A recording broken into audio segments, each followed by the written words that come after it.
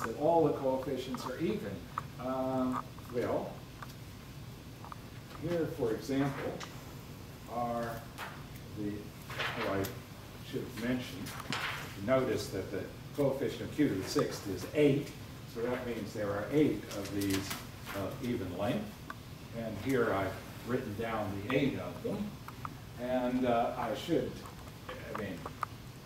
it's not all that difficult to see combinatorially why they're an even number. Namely, if you just reverse them, then everything is, you have a pair. So here's 4002, here's 2004. So these two are paired, these two are paired. Of course, unfortunately, if you reverse this one, it's the same thing, so you have to be a little careful there. But in that case, if there are 2 zeros in the middle, you take them out. And so this will pair with this. And if there aren't 2 zeros in the middle, you put them in. And so the last two pair. And so it is obvious that you can pair up all of these partitions. The only partition you can't do this with is the empty partition of 0. And that is why it's the only one with an odd number of CCELs. How does the proof go? Well, I'm not going to drag you totally through the proof. I will just give the highlights of what's happening. So the part that's related to the terminating general 3v2 is given on row 2. Of course, this is this is a beta n that satisfies a first order recurrence, but it is an example of restricting myself to false theta functions. This is the summation formula necessary in order to put together the things, the standard Bailey method, in order to prove the theorem.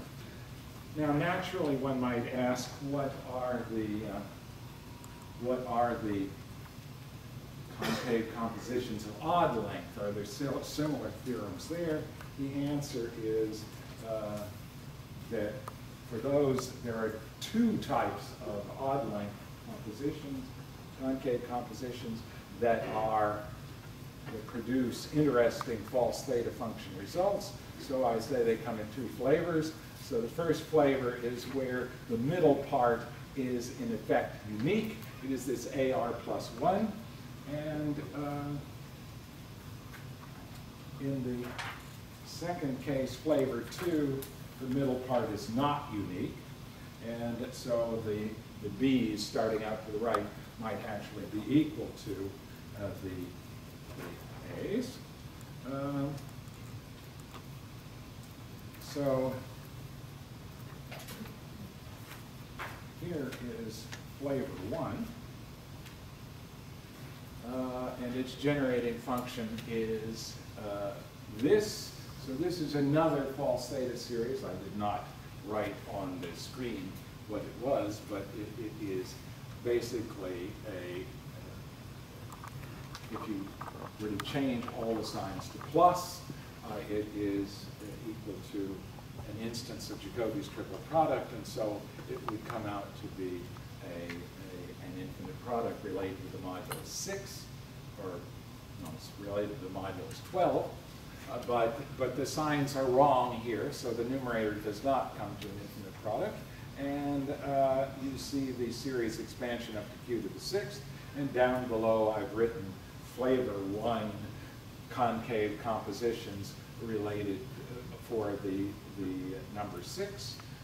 So that is flavor 1, flavor 2.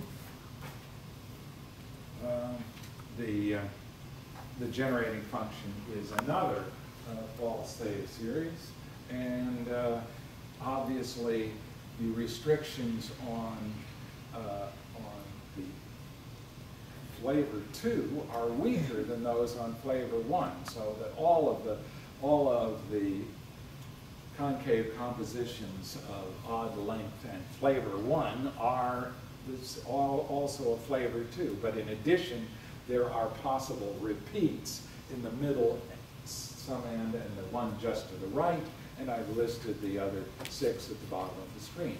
So that this gives you an example of these sorts of things.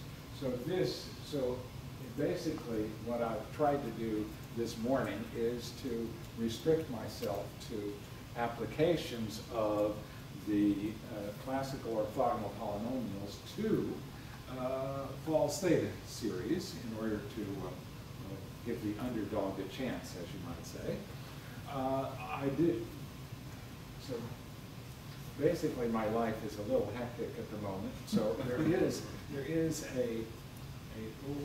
so this constitutes a sort of small chapter in this subject. The much longer chapter, and one that is currently being written mostly in airports throughout the country, relates to the fact that there are numerous instances where the